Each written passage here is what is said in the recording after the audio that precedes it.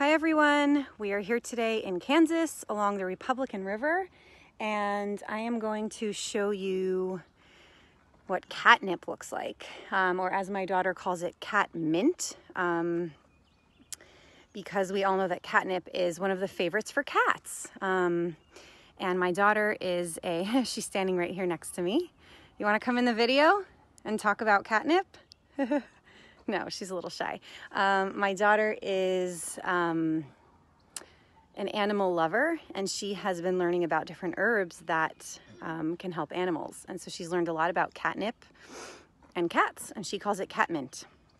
What are some of the things that catnip does for cats? You don't know? Okay, she doesn't know today. So catnip is a very calming herb. It's one of the greatest nervines, and it's safe for children. So babies or young kids that are colicky or can't get to bed nicely, or don't fall asleep, or are restless, or are aggravated or irritable. This is an excellent safe remedy for kids. You can just take the dried leaves, make them a tea. Catnip is also great for pain and even for calming restless adults. So for example, if a woman has painful, heavy menstrual cycle, catnip is great for helping relieve some of that pain. I am going to turn around and show you what the catnip looks like. All right, so here we have some patches of catnip. There's one over here and over here. There's one big one right back there. Some small little ones over here. Now, how do we identify catnip? Catnip is also part of the mint family, just like nettle is. You can see that it also has these toothed, kind of serrated leaves, not as serrated and edgy as nettle, but they are toothed. They are heart-shaped, and they're very soft. They're soft and they're smooth. And I'm just gonna pick one here, and don't worry, I will use this later when I get home, so I'm not picking this for nothing. Let's see if we can get this in focus. Wow, my camera isn't focusing right now. But if you look closely, you can see, let's try this again. Yep, there we go. You can see the square stems. Catnip is part of the mint family, so the stems are square. Now, one of the best ways that you can identify catnip, besides for just taking a good look at it, is by its smell. Okay, so you don't even have to rub your fingers against catnip. You can just come close to it and you can smell it. Gila, my herbal mentor, once told me that when you smell catnip, you will know that it's catnip. So catnip smells, when you first smell it, it has the smell of mint. That's kind of the first aroma that you're getting.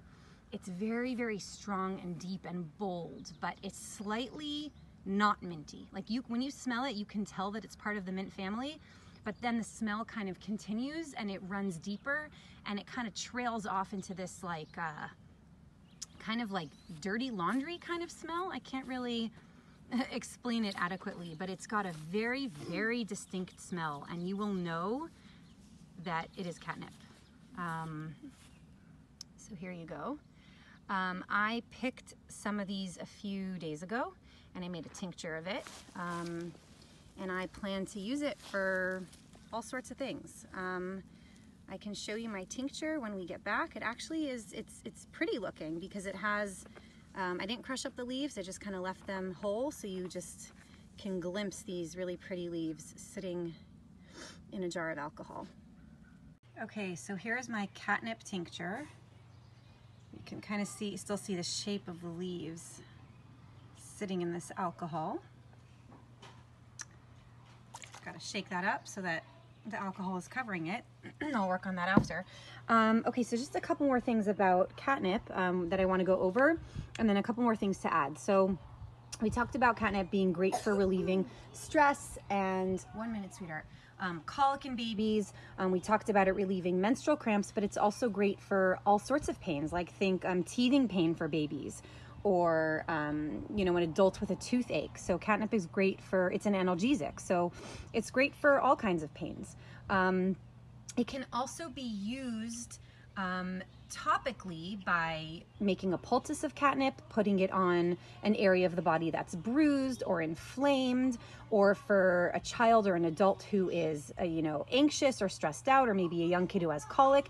You can put them in a bath with catnip. So it also helps externally as well. Catnip, the one thing I didn't mention about catnip, or I'm sorry, there are probably many things I didn't mention, but one of them that comes to mind is that catnip is great at lowering fevers in children. And so if, you know, a fever gets too high and you may be concerned and you want to try and lower the fever naturally, catnip is great for that. It's also a digestive, and it's great at helping relieve stomach cramps or stomach aches, whether it's from, you know, just a stomach ache from something you've eaten.